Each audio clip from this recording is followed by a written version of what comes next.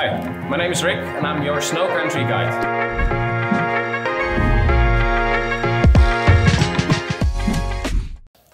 I'm going to walk you through the process of adjusting a Tyrolia ski binding.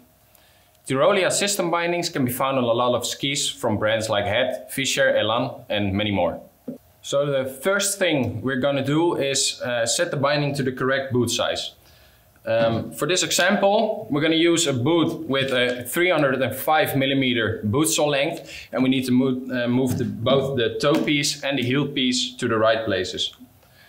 Lift a small lever on the side of the toe piece and slide it until the back part aligns with the right size indicator. For the back piece, this process is basically the same.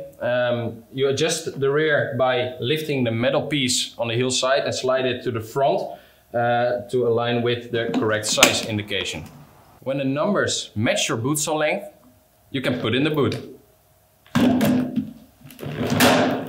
Now with the boot in place, we can check the length and the forward pressure. This is important to make sure that the bindings will hold and release properly.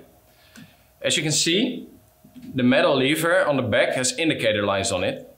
If you can see some of these lines, the pressure is correct. If you can see none of these lines, the binding is set too tight and has too much pressure.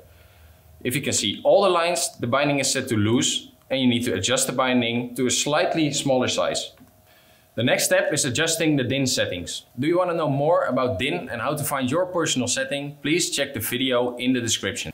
To adjust the heel DIN setting, rotate the large screw on the back of the binding while taking a look at the indicator window.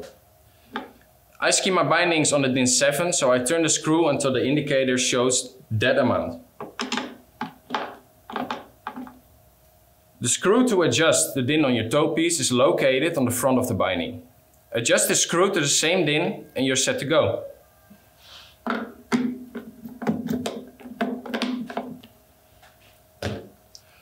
Always remember to check your bindings before each ski season to ensure that they're still properly adjusted. Properly adjusted bindings are crucial for safe and enjoyable skiing. If you find this video helpful, please hit the like button down below. Thanks for watching and enjoy the mountains.